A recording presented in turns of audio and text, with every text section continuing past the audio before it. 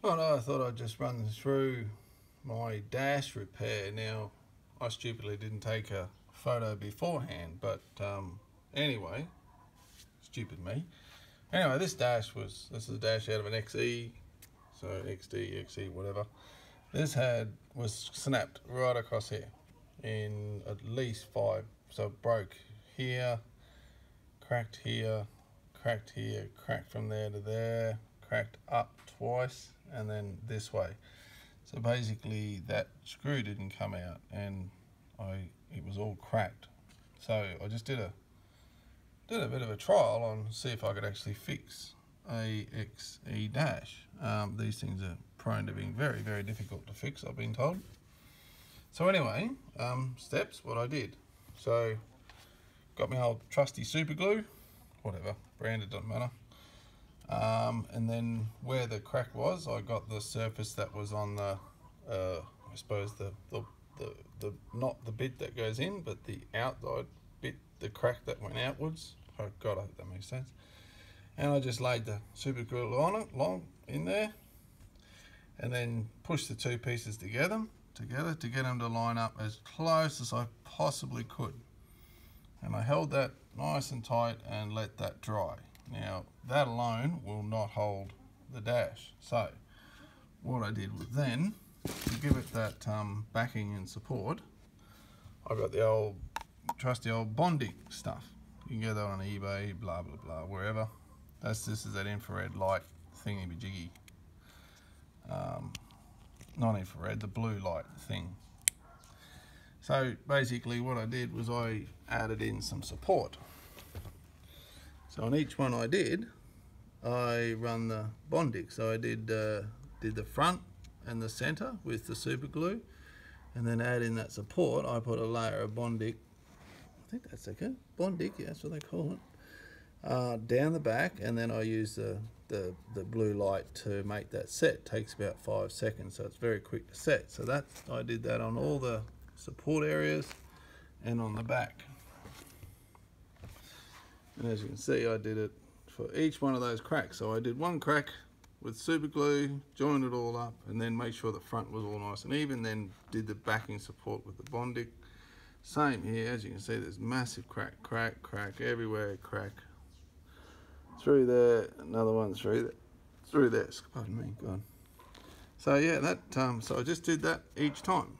Just do one at a time, super glue, Bondics for the support, and try and get as flush as you possibly can. So that's was the first step. So what I ended up with was you can still see there's still cracks now, but these were a little bit obvious where the cracks were, just purely because it moved. The whole dash is flexible, so it moves as you work, which is a bit of a pain. So anyway, moving on. God, so what I did was then once I needed to do the surface cleaning, I just put a layer of the old Bondic on each crack, just on the very surface, and then just got that dried with the blue light, and that just sort of filled the surface gaps. Let it all dry, and I just got my little grinder tool and just very, very, really gently grinded it so it became nice and flat, and that did its very, very best I could to cover the cracks. So there were still cracks obvious and evident throughout. So what I did, I just gave the surface a bit of a clean, and then got the old primer, the surface primer stuff, and put that on a rag. So basically spray it on a rag, make sure it's clean of course. Spray it on a rag and you have a whole heap of it. And then all I did was just dab it on into the cracks. Did that 2 or 3 times until the cracks were basically hidden. So just don't spray this on it. I couldn't really control where it went, and it sort of went everywhere, but dabbing it on, ironically use the blue material because this is very similar to the surface on the dash. As you can see, it's an almost identical surface, so when you dab it, that actually creates the divots. So from there, cleaned it up. Just dabbed it on, and that filled the cracks, and then let that dry. And then I did it about 2-3 times, and that got it as close as I was sort of prepared to go without spending hours on it. Then I got the old trusty engine black, so make sure it's not the gloss one. So this stuff is the Duplicolor high heat, but it doesn't say gloss. So, but I think there is versions of these that gloss, so be notice of that. And I just sprayed it on here.